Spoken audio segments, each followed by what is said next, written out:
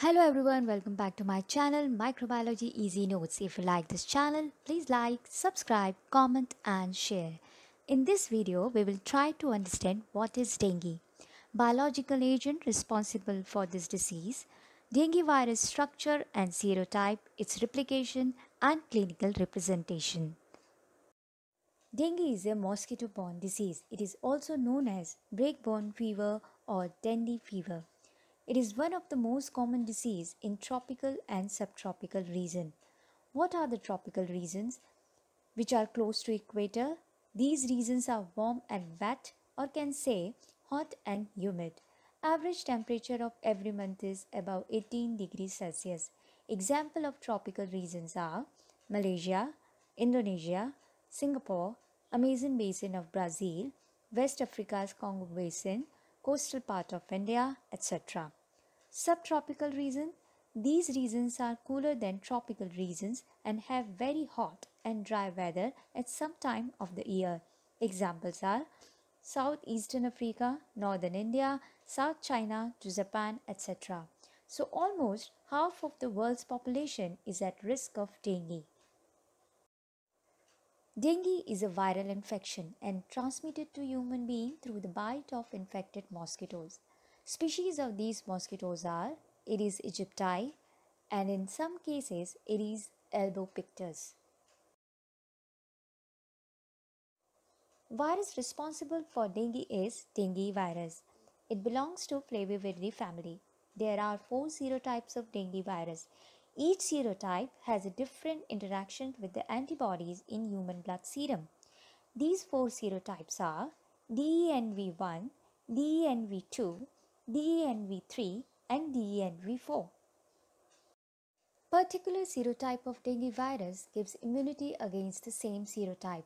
For next 2-3 months, immunity gives protection against other serotypes also, but subsequent infection may cause severe dengue illness.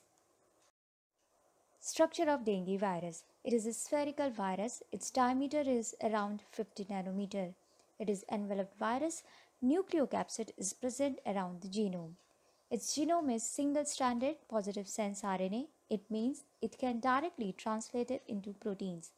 It has E and M proteins which are present on the envelope. These proteins allows entry of virus into human cell. And this is the viral genome which encodes 10 different proteins. These proteins enable the virus to carry out different functions. Virus infection and replication. First, dengue virus enters into human body via mosquito bite. It reaches to human cell and attaches to its surface. It goes inside the cell by a process called endocytosis. Once reaches into cytoplasm, virus deassembles itself and releases its genome. Viral RNA translated into a single polypeptide chain and forms new structural proteins. Then virus start to reassemble on the surface of endoplasmic reticulum of human cell, then it bursts out from it. Immature particles transported to Golgi apparatus. Here they get mature and convert into infectious form called virion. Mature virus release from the cell and start infecting other nearby human cells. Dengue infection represents itself in 3 phases. These phases are febrile phase, critical phase and recovery phase. First is febrile phase. This is the first stage of a dengue. This begins between the 2 to 7 days after the mosquito bite. Symptoms include nausea, vomiting, diarrhea, headache, body ache, muscular pain, and that is also known as a myalgia, high-grade fever, eye pain, bone pain, also known as arthralgia. There can be a severe symptoms also, which includes hepatomegaly. This is the enlargement of a liver, lymphadenopathy, swelling in the lymph node, body rashes, leukopenia. This is the decrease in the number of white blood cells in the blood, thrombocytopenia, a decrease in the number of red blood cells, increase in liver enzymes. Mostly patients recover after febrile phase. Next stage is critical phase. Generally, patient recovers after febrile phase, but in some cases, symptoms increase and patients enter in critical phase. or after recovery from the first infection, within 18 months, secondary infection occurs. Most of the time, this involves other serotypes of dengue virus, which was not the cause of first infection, though first one may also infect the individual. Critical phase also start with fever, and after 3 to 7 days of infection, temperature starts to decline.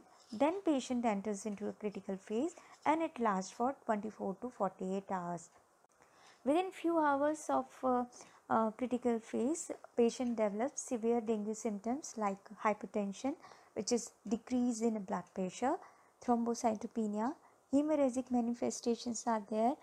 This is the bleeding from the vessels, bloody stool, hematemesis, which is the bloody vomit, hepatitis, which is the swelling in the liver, pancreatitis, which means the inflammation in pancreas, encephalitis, which means the swelling in the brain. There is a dengue shock syndrome also, which means there is a multiple organ failure, which includes liver, kidney, pancreas, etc. And in some cases, death may also occur. And the last phase is recovery phase. In this phase, symptoms improve, like vital signs stabilize, resolve in a hemorrhagic risk and vascular permeability. Sometimes itchy and pruritic rashes can be seen. Patient may experience fatigue also, but eventually they recover from all these symptoms.